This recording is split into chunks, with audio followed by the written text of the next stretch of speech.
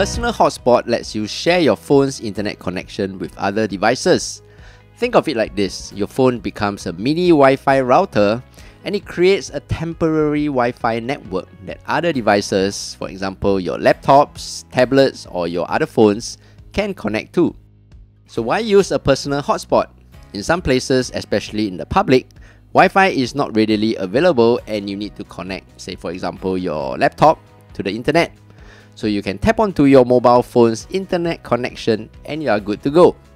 Another reason is maybe the area you are at has a public Wi-Fi and you are trying to access sensitive information on your laptop, for example logging in to your bank account.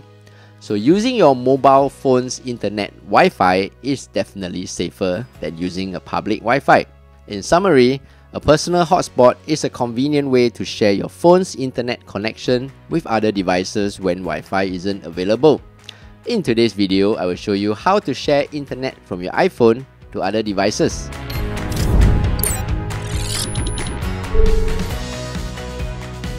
Hey, what's up everyone? I'm Steph, and in this channel, I teach you quick daily tech tips that make your life a little easier.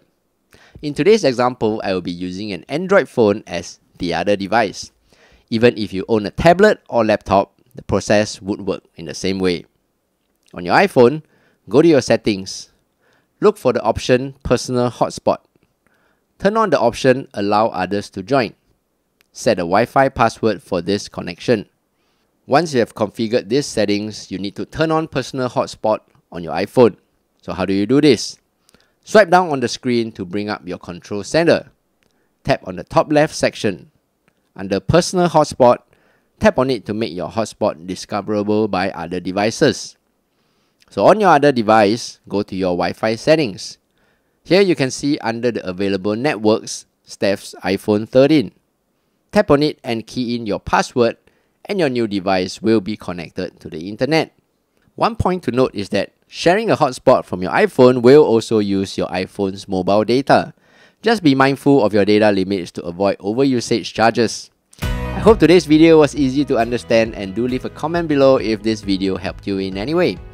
If you like more of such videos, don't forget to subscribe and give this video a thumbs up. Until the next video, I'm Steph, take care and bye bye.